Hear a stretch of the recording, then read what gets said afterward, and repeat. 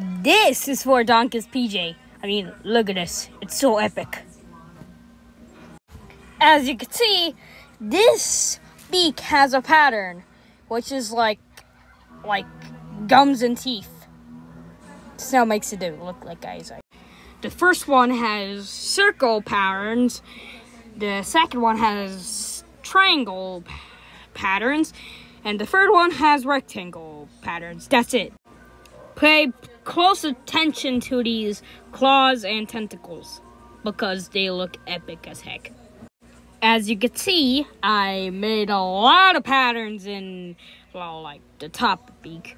And I added a little reference to Star Patch, like the veins surrounding the star thingy, and I don't know. And that's it.